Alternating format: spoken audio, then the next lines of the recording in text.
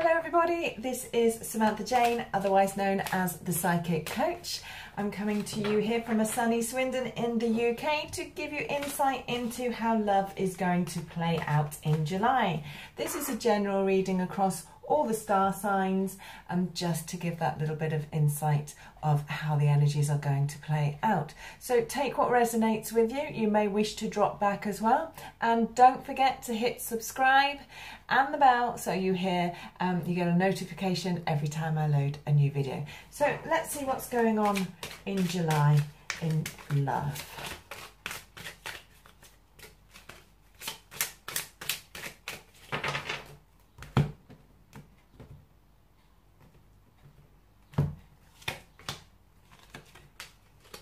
So for some in love in July, things may come to a crash as realizations are made, light bulb moments are had. Some of you may be recognizing some home truths, and because of that it may even feel like things are falling apart. As I always say in these situations, it's not falling into part, lovely, it's falling into place. So keep that at the back of your mind. There is somewhere else or someone else now when it comes to love that you are supposed to be with.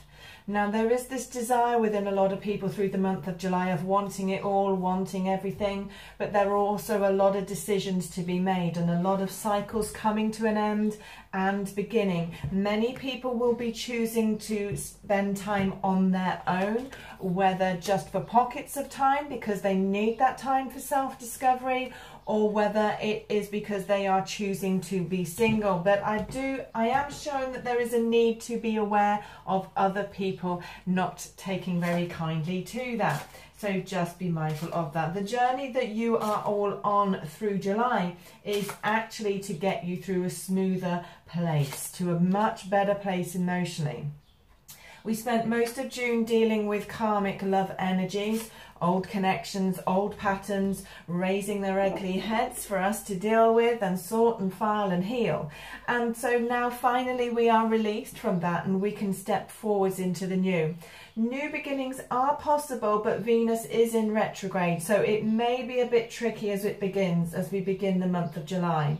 But there are beginnings possible, but weigh things up and check it is the right relationship for you and that it is coming from the right place emotionally, your reasons for wishing to be in the relationship. Some of you may be moving in together so that you can blend lives together, but it certainly is all about love, and that includes self-love going to a new level in the month of July.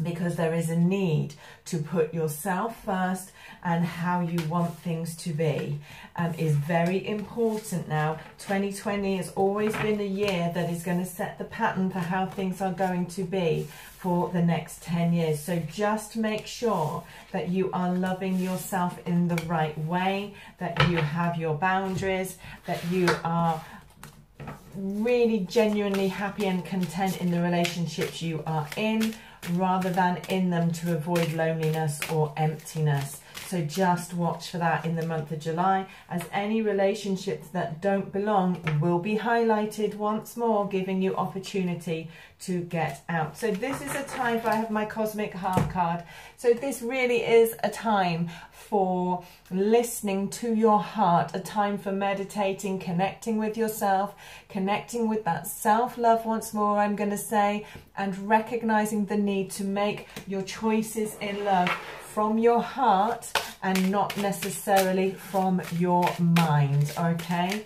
So just be aware of that as you move forwards in love through the month of July. Because what is also coming up through my cards today, that July is very much going to be a month for personal growth. So as long as your relationship is allowing, if you are in one, if you are, it's allowing you the space and the energy to go through your own personal growth within it, as long as it is serving that, then it can be a healthy month for you in love. But if not, as I said before, this could be a month of decisions and choices and change. So stay strong. If you want to order a personal reading, then there are links in the description box below. And good luck. Enjoy July. Bye.